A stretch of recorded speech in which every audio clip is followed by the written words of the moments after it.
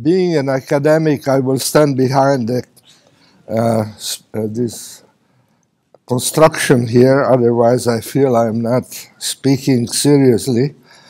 But I am very pleased and honored to talk to a group of such combat veterans in the struggle to make the life of workers better and the life of consumers better. And I think there are many similarities between what I hear here and what I know you are doing now, and the kind of work that I have been doing, because I am also interested in making life better in various ways. And the kind of similarities that we have, I wanted to point out to some of them, but I don't get cooperation from the technology here. Let's see. Why doesn't this move anything? Okay, all right. So to the left is a statement that tries to describe what I call flow, and to the right is more a familiar way of describing flow, and we heard just 2 or 3 presentations before description of flow as a management process.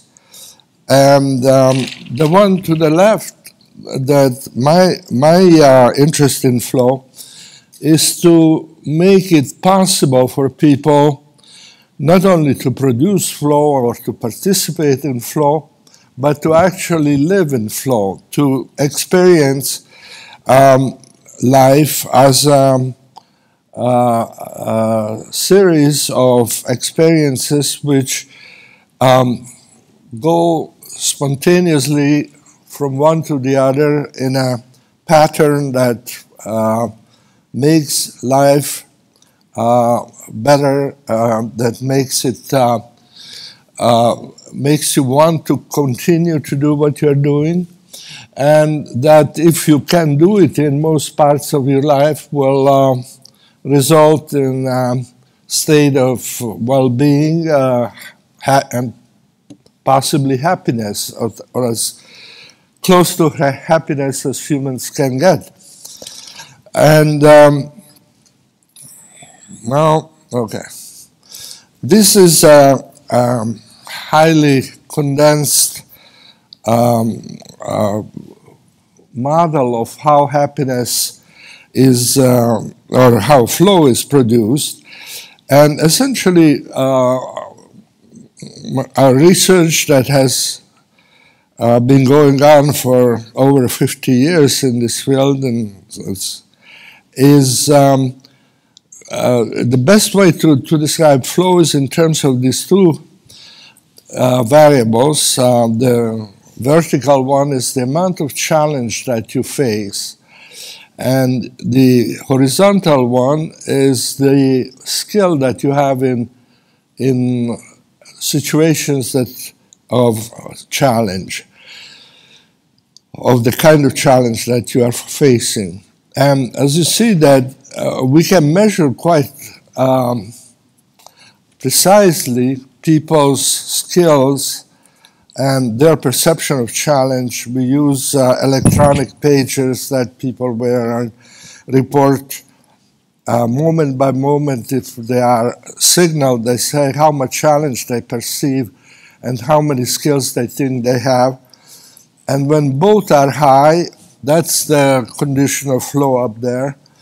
If it's above the mean for you, the week that you are being studied, then it's almost certain that in that moment when you are above average challenge, above average skill, that's when you report the best. You feel most concentrated, more strong, more happy. The other combinations of challenge and skill get less and less positive. For instance, the two to the side of flow, arousal, where your skill is a little below what is really needed, but you feel that you are close enough to being able to face the challenge. That's arousal, and that's a very positive state also. And below flow, the state of control, is one where the challenge is not really very exciting because you have done this before and you feel quite in control. You think you can cope with the skills that you have. And that's also positive. Relaxation is even less challenged, but it's still positive. But then you get in the area of boredom where you feel that you are not using any of your skills and the challenges are low. And that's not a very good situation. And usually the worst is the bottom left corner, apathy, where you have no challenge and you are not using any skills. And then as you move up, you enter the state of worry and then anxiety, which is also a very negative state for most people. So it is this way of conceiving of the state of mind based on simply the level of challenge and the level of skills is a fairly good predictor or descriptor of how people actually feel during the day, during the week, or during life. And usually, before you get into flow, there are certain preconditions, there are certain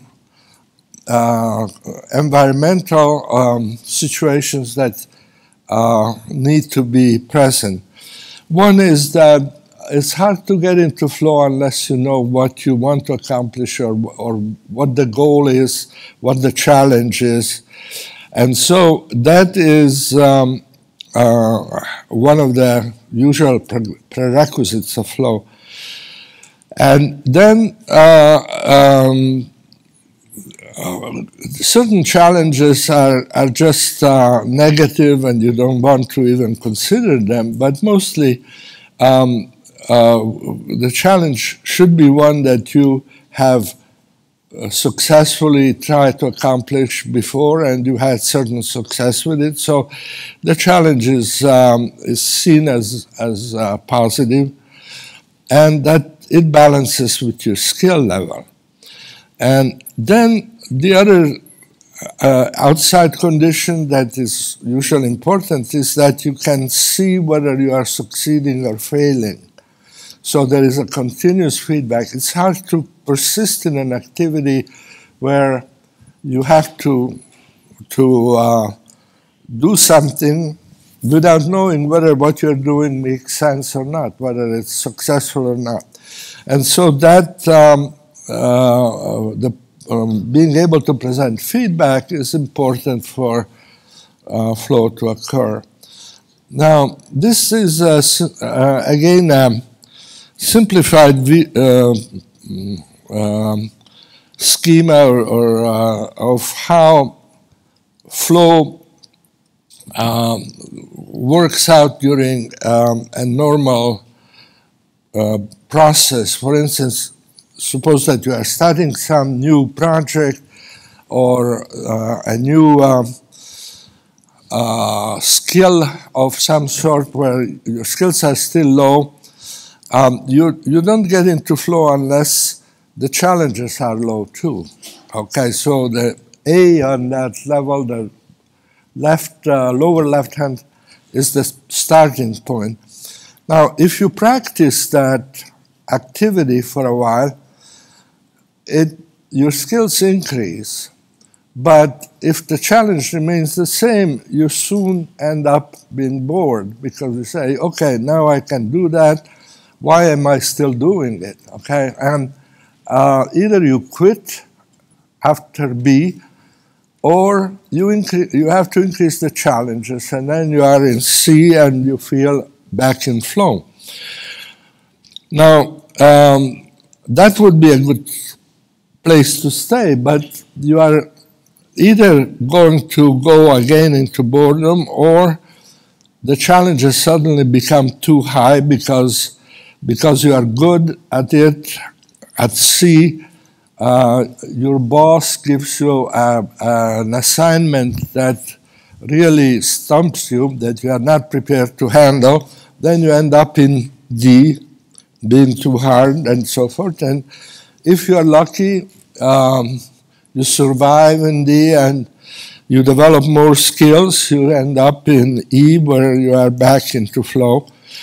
And any kind of activity that we do, whether it's playing the violin or playing chess or learning to do an engineering job or whatever, it's a constant fluctuation between too much challenge or too little challenge. And to keep people in flow, that is, keep them feeling that this is good, this is exciting, this is interesting, you have to be able to make it possible for the person to balance the amount of challenge with the skills they have, either by increasing challenge or increasing skills. So that's, for instance, one profession that I studied quite intense for quite a period of time is surgery, because it turned out that surgeons are really mostly so devoted to their work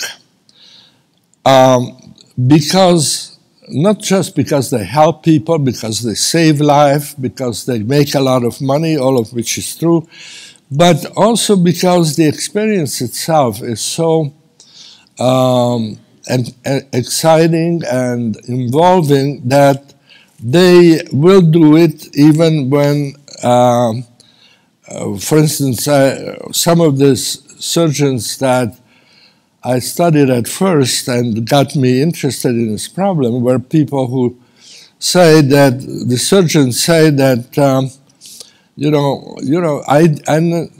I haven't taken any vacation the first 5 years since I started surgery. Then my wife said, no, this can't go on. Let's go and spend some weeks in Acapulco, in Mexico, and took me there.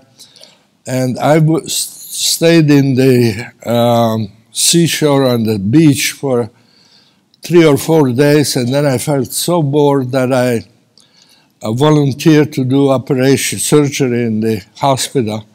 That I did surgery in the morning, and I went to the beach in the afternoon, and I was happy. So that,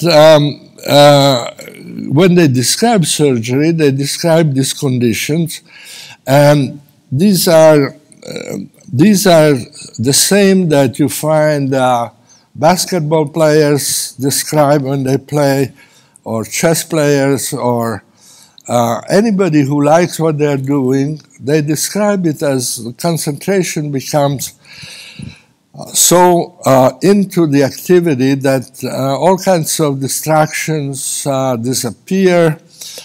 You have surgeons who, one surgeon at least I talked to, who just came out of operation and said, you know what happened? And said, after I finished the operation, the nurse came there and went like this to me, and they said, what are you doing? I said, well, I'm getting the plaster off your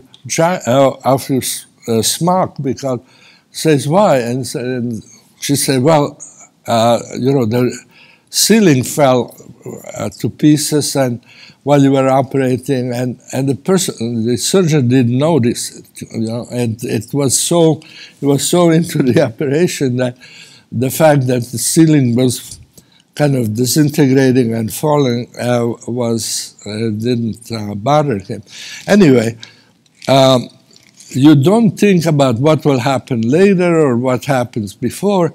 You just have to focus all on what's going on now, because that's what matters. If you start thinking about, oh, will I do a good operation, will this succeed or not, your scalpel will move and in a wrong way, and you will cut an artery or something. Or and the sense of time is usually means that you may be doing something for a couple of hours, and at the end you look at the watch and say, what happened? I thought it was only 5 minutes ago that I started. And this is very typical. On the other hand, there are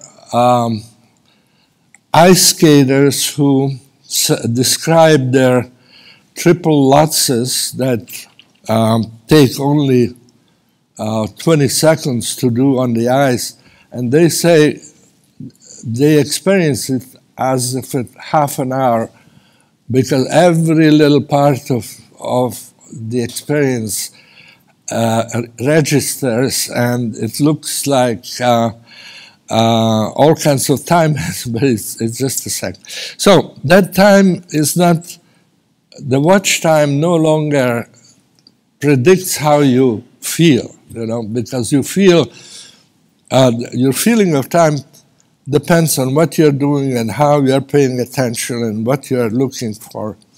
And you forget about your problems. You forget the things that happened at home or your professional problems. You are just have to do the best that you can, and that's all you are focusing on. So now, obviously, in the translation of this experience into business is that if you have people at work who have flow when they are working, you find that the organization is moving quickly and effortlessly, and the people who are working feel that what they are doing is enjoyable and makes sense to them and want to do it again. So it's you are almost guaranteed that the performance goes up if more and more people who are working there experience flow. And also, of course, you are a company that becomes known as a place where you can experience flow at work will become a magnet for people who want to do a job which is not only pays money but also provides addition to their well-being as in life. And in many places, when they start introducing flow, one of the first signs that it starts to work is that the turnover goes down and you don't have to spend a lot of money and to keep up with the new employees who have to be trained and taught. And so this is how flow feels. And the question is then, of course, what can we do as employers, managers, to make this happen? And the model of what makes flow happen helps to develop strategies for, like, first of all, you have to make sure that people know what they're doing and what they should be doing, and that it's clear what a good job and a good performance that you expect is like. And you don't want to overwhelm them or bore them, produce anxiety or boredom, which are the two areas around when the challenges and skills are out of sync. Feedback is important. Obviously, what you want is the employee or the person himself to know what is good and bad so that you can give feedback to yourself. An expert is simply a person who knows what's good and bad,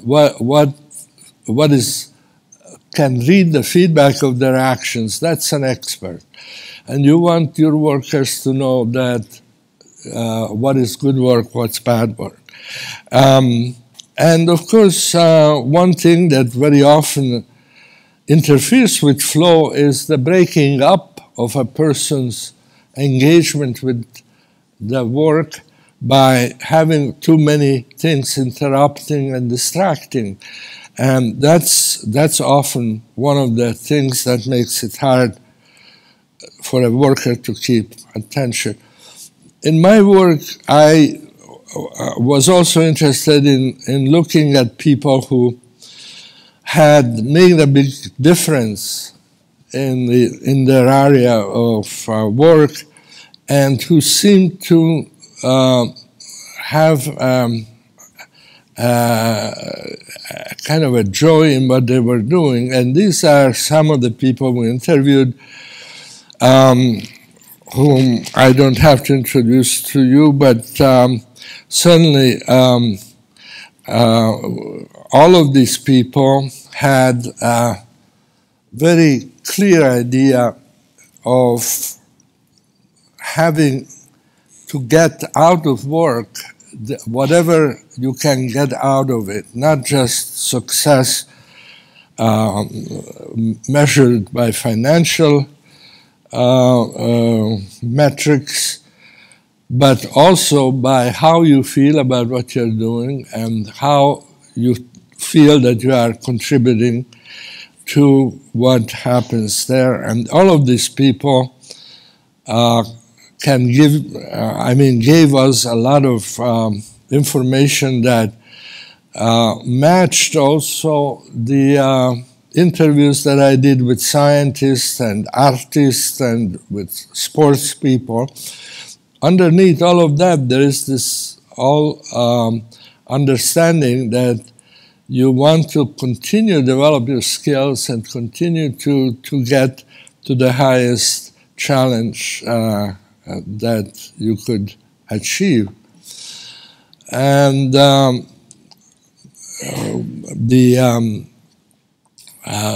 relationship, of course, between having people in flow and having the work process in flow, the whole is very obvious, and you want to, these are some obvious ways in which you can facilitate, and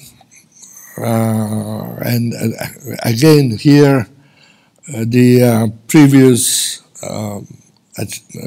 knowledge that the lean Kanban has developed is related to these ideas.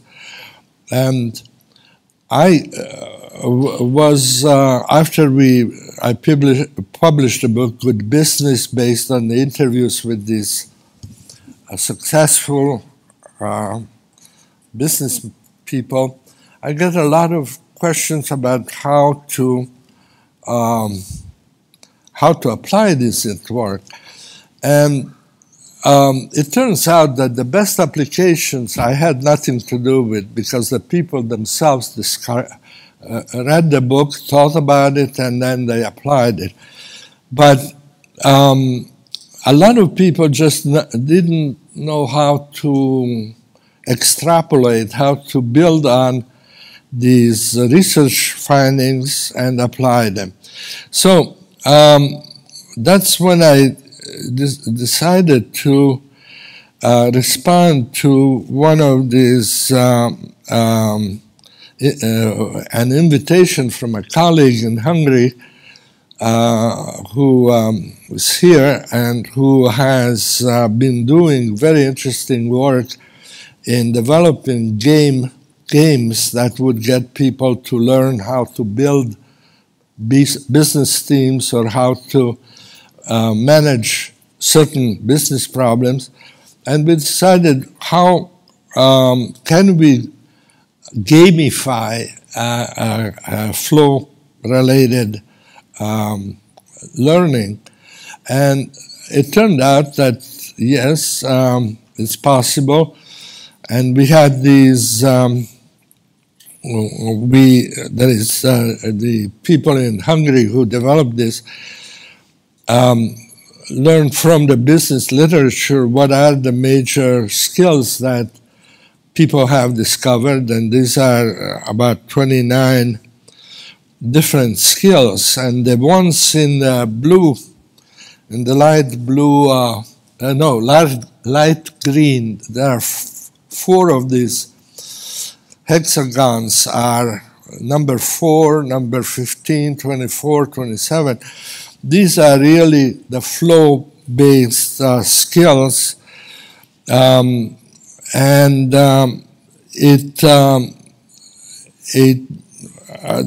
this was incorporated in the game, and here this just shows a kind of how you can use the game to measure the different types of skills. These are 2 different organizations. One is an automotive company, which is the blue line, and the other one is a financial service company, both of them from Europe. And you see how they differ in the various skill level that their workers have. Both are very high on analytic skills and intuitive thinking, but for instance, the automotive company is much better at delegating work, whereas the financial service company seems to be better at time pressure decisions. Now, all of these profiles were taken from how they played the game. You play the game, and as you make the decisions, you show how they, what skills they are most attuned to doing. These are 2 companies that have been using flow, and the Green Cargo is a Swedish company that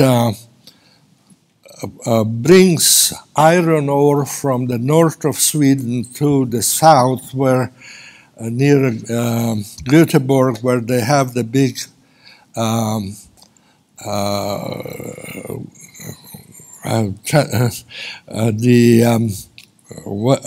I forget now what is the process by which iron ore is turned into steel, essentially.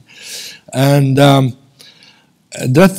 company was famous for being in the red for 125 years in a row. And it was subsidized by the government, because it was very important to have access to these minerals that run essentially the economy of Sweden to a large extent. And so Green Cargo survived only because of infusion of tax money into it. And one of the young men from Sweden who studied with me decided to apply flow to the management of Green Cargo.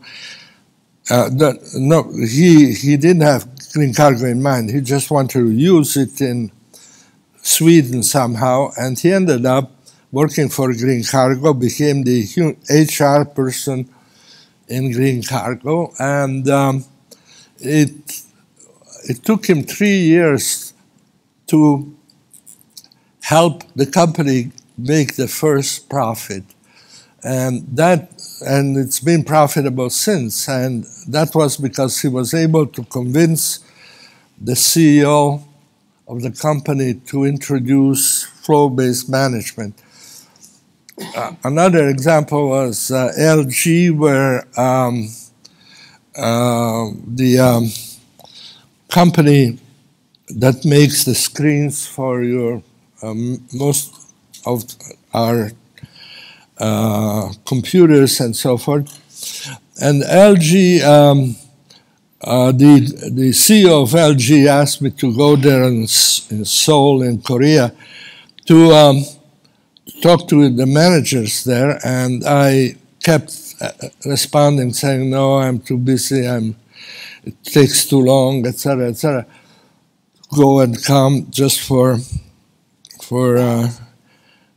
talking to a bunch of engineers. And then one day I got a call from LAX, the airport, saying that the person called said, I am the general manager of LG in Seoul, and my boss asked me to come and talk to you if possible. And I said, well, sure, come on, but I don't think I want to go. He said, well, he's very eager. He said he read the Bible 5 times, but he read Flow 6 times. So I said, all right, come on and let's talk. And then I went there, and it was actually very nice. There were like 700 managers, because I think LG has 250,000 employees all over, and 700 of the top managers. And then the CEO showed me the profile of income and expenditure and profits for the company, and it showed that the income has been going straight up for 25 years, but the profits went up at the beginning, and then they went down, and then 10 years ago there was another inflection point, and it went up like this. And he showed that inflection point of 10 years before and said, since that point we made $6.5 billion more than predicted. So that was and what they did was something similar to the Swedes with the green cargo, but it was not as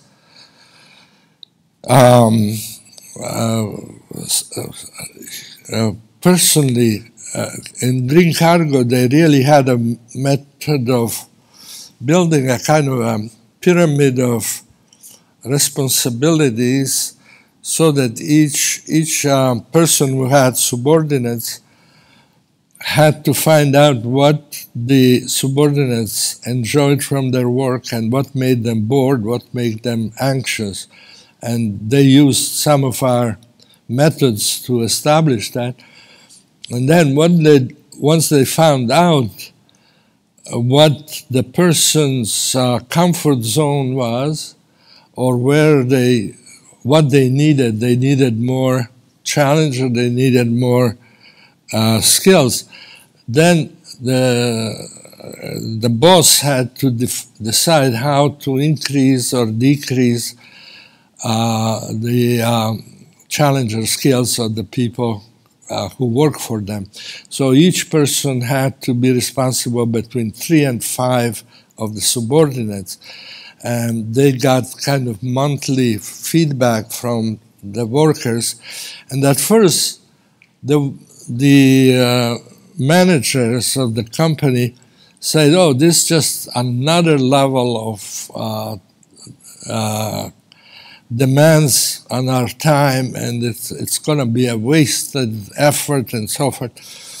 But after 2 years, the management was sold on the idea, because they saw what was happening, that the people that work, the turnover went down, the personnel, the people were more excited about their work, they volunteered, etc. So this is one where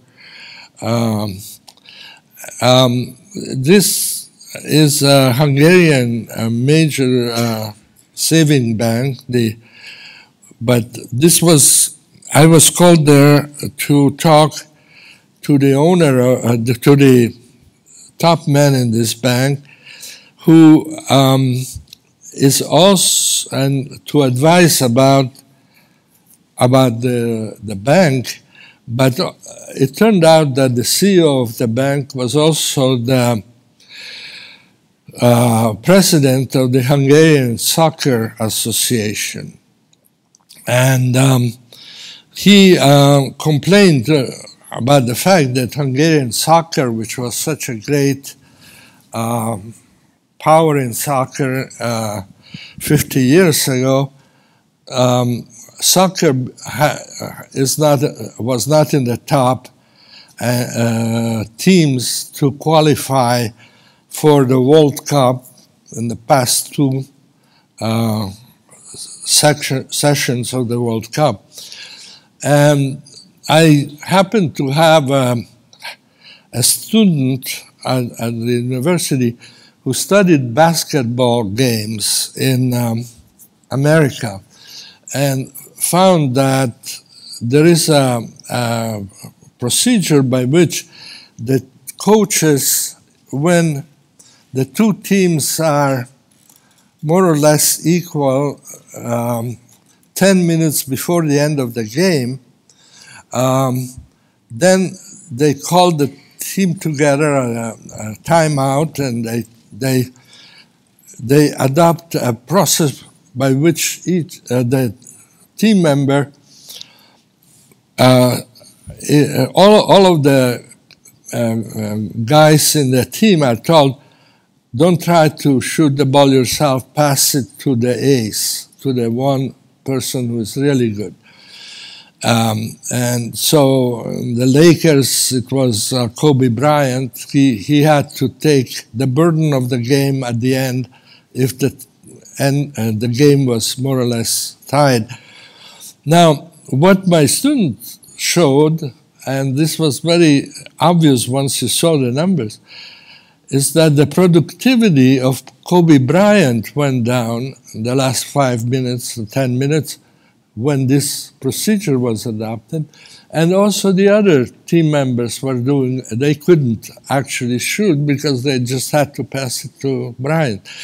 So I told this story to the president of the Soccer Association, and he said, oh, but this is the problem with our coach. Our coach, when the game is in balance, he will tell people to just, the team, pass it to the best scorer and don't try to do your own thing otherwise.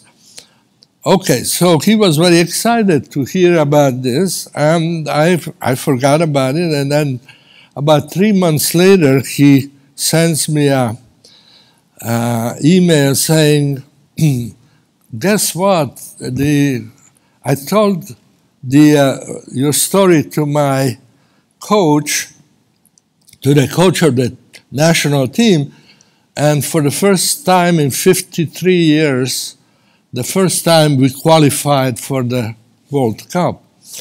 And this was a kind of unexpected contribution because I was there to talk to him about the operations of the bank, but the understanding of the importance of flow is not just in the business area or the sports area. This is a human need that we have to do our best, to try to do it, and to find ways in which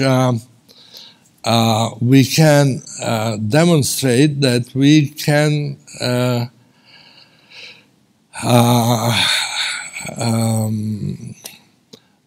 achieve the goals that we set.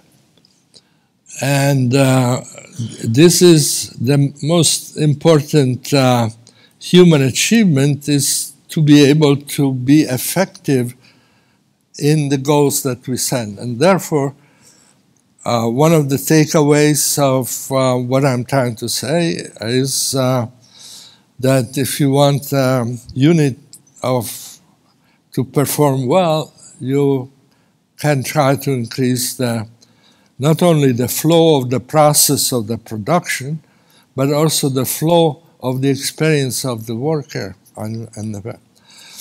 So that's the major takeaway, and since time has been running out, I think for a while, I'm sorry. Okay.